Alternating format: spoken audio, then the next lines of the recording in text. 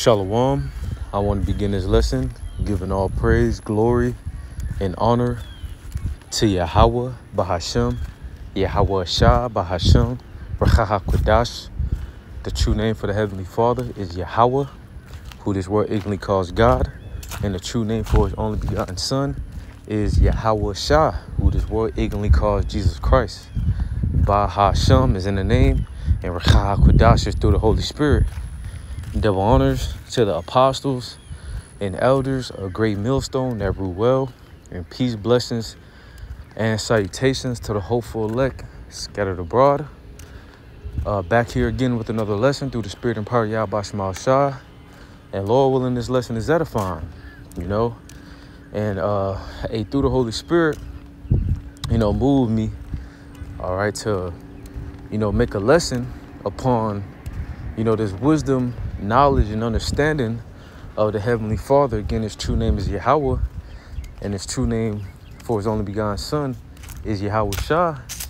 And contrary to popular belief, again, this wisdom, knowledge, and understanding is a mystery, okay? For, you have these Christian pastors, or you have Christianity will make you to believe that, just by opening the Bible, you can grant access to the knowledge, that is found therein. But that would be a lie, okay? Because again, this wisdom, knowledge, and understanding has been predestinated for a few to understand, and it's, again, the contrary to popular belief. This wisdom, knowledge, and understanding would only be granted access to the elect, okay? The elect are those that are going to have salvation, okay, from the destruction of Babylon the Great, okay, which, it's called America, all right, but in the scriptures, it will be found as Babylon the Great, all right? And I just have a few precepts that further prove that this knowledge is a mystery, man. Okay, again, this wisdom, knowledge, and understanding is a mystery. And our Lord, Yahweh Shah, had to die on that cross.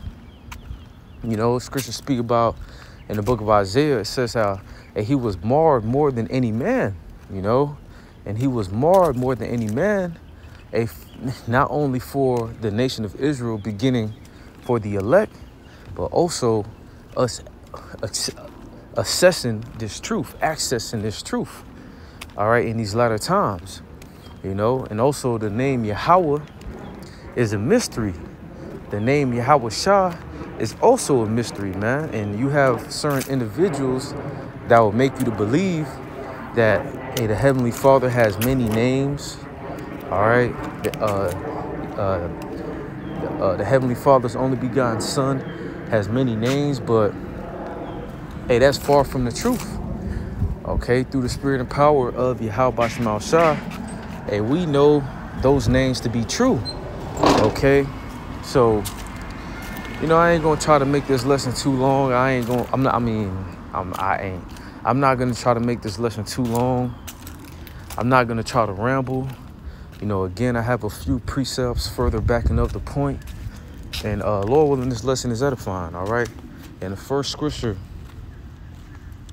I want to begin with is the book of Amos, chapter 3, verse 7.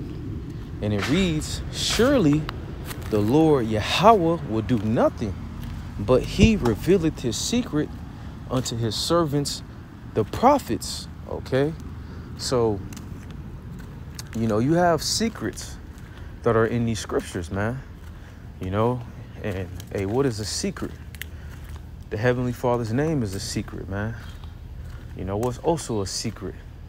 All right? The name for his only begotten Son is also a secret, man. Even most of the breakdowns in these scriptures, hey, those are secrets, man. And the reason those are secrets because, hey, everybody doesn't truly understand them. Everybody doesn't truly get it. Hey, so therefore, hey, that's a secret. Even when Yahweh Shah was on the scene, Yahushua also, Yahushua often spoke in parables. And what's the reason that Yahushua often spoke in parables was because, hey, it wasn't given unto everybody. Okay, it wasn't given unto everybody to get it, all right, to understand it. It was only given for a few, okay? And, you know, the elder apostle Gabar, you know, he was making a lesson, you know, the selected few, the privileged few. Hey, and that's the elect, man. Okay? That's the elect. All right, those that are going to understand, man, in these latter times. Those that are going to hearken in these latter times, man. Again, hey, it wasn't given unto everybody to receive this knowledge. And that's why, hey, this is truly a blessing, you know, for us to wake up in these latter times. You know, us from, you know, for the Lord to awaken us out of that darkness. Because that's what Isaiah the 60th chapter says. Isaiah 60. And let's just go ahead and grab it.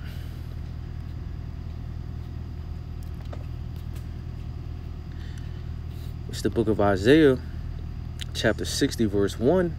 And it reads, "Arise, shine, for thy light is come.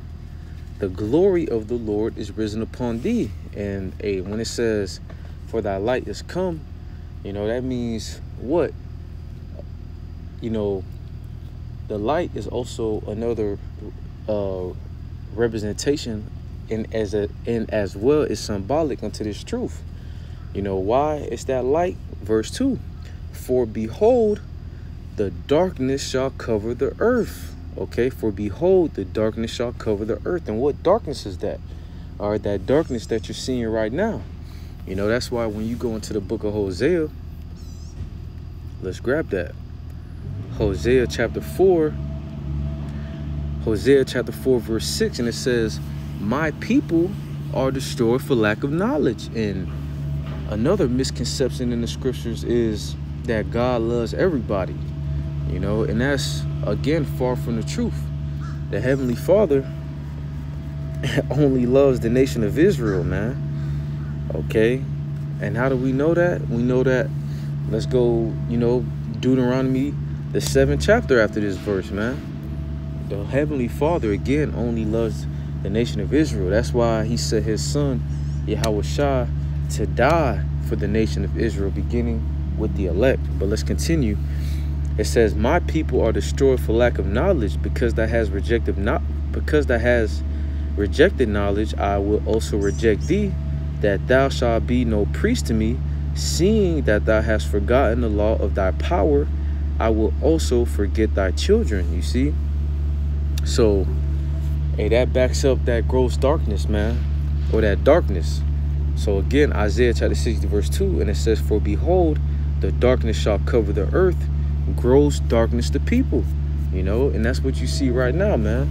Gross darkness to people.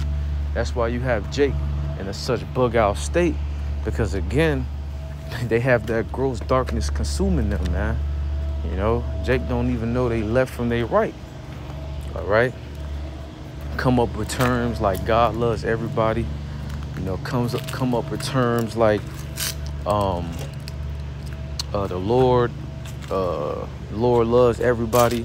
You know, come up with terms like Jesus Christ. That's the right names. And then now you got individuals, you know, Bert and Ernie coming with these new names, man. You know, so that's that gross darkness, man.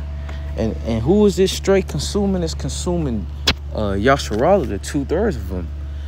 Okay, but don't want to go off topic, but let's go to the book of Colossians chapter 1 verse 26, again showing you that this is a mystery.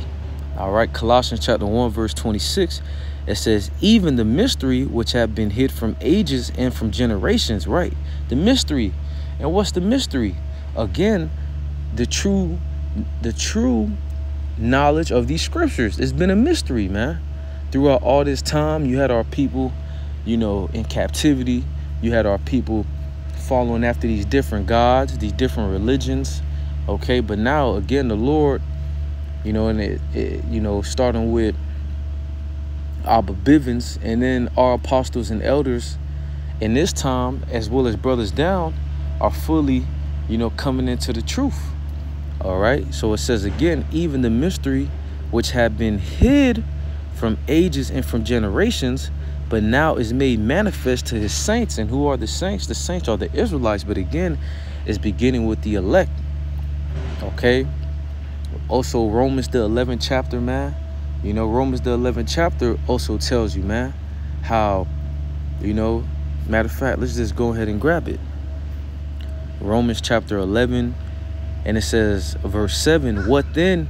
Israel have not attained that which he seeketh for, but the election hath obtained it, and the rest were blinded. And the election is just, the election is, you know, long for elect. You know, and again, the elect are going to obtain it. Obtain what? This wisdom, knowledge, and understanding, as well as salvation, deliverance from the destruction of this place. And it says, verse 8, according as it is written, the Most High has given them the spirit of slumber, eyes that they should not see, and ears that they should not hear unto this day. You see, so as it is written, and this is going back into the book of Isaiah, Jeremiah, Ezekiel, okay, you know, and again, that's that gross darkness, man, that gross darkness upon our people that they don't truly understand. All right, so let's also go to the book of 2nd Esdras. It's a lock it for the background. No, it's 2nd Esdras chapter 8 and verse 61, and it says, and therefore is now my judgment now at hand. And we're seeing that right now. You know, the Lord's judgment being at hand. You're seeing what's going on in the land of Israel, you know, with the Amalekites as well as those Palestinians, okay, warring after a land that's not theirs, and the Lord is judging both of them, you know. But verse 62, it says, these things I have not shewed unto all men, but unto thee and a few like thee. Then answered I and said, you see, so these things, what are these things? Prophecies. Okay, even on a lower level, access to this knowledge. All right, the Lord hasn't granted access for everybody to understand. He has only granted access for his elect, like it says, unto thee and a few like thee, and that's the elect, man. All right, so, you know, really just letting the spirit flow. And I didn't intend for this lesson to be long, but there's a lot of misconceptions in the scriptures, and there's a lot of mysteries, man. It's a lot of mysteries. There's a lot of secrets, okay? That's why the scriptures say, blessed for your eyes for they see, and their ears for they hear, okay? It was given unto you to know the mysteries of the kingdom of heaven, but unto them it was not given. And that's why, again, it is truth is a blessing, all right? The Lord allowing us to actually understand this is a blessing, because it wasn't given unto everybody, man. All right, so with the Lord, with the talent that the Lord actually gives you, okay, you know, that's why we have to multiply our works to do this work, because Yahweh Shai had to go on that cross in order for us to receive this knowledge, man. Okay, so again, didn't want to make this lesson too long. You know, Lord willing, it was edifying. To the next time, giving all praise, glory, and honor to Yahweh, Ba'ashem, Yahweh Shah, Ba'ashem, and Kakwadash. Double honors to the apostles and elders of Great Millstone everywhere. Peace and blessing unto the elect. Till next time, Shalom and Abba.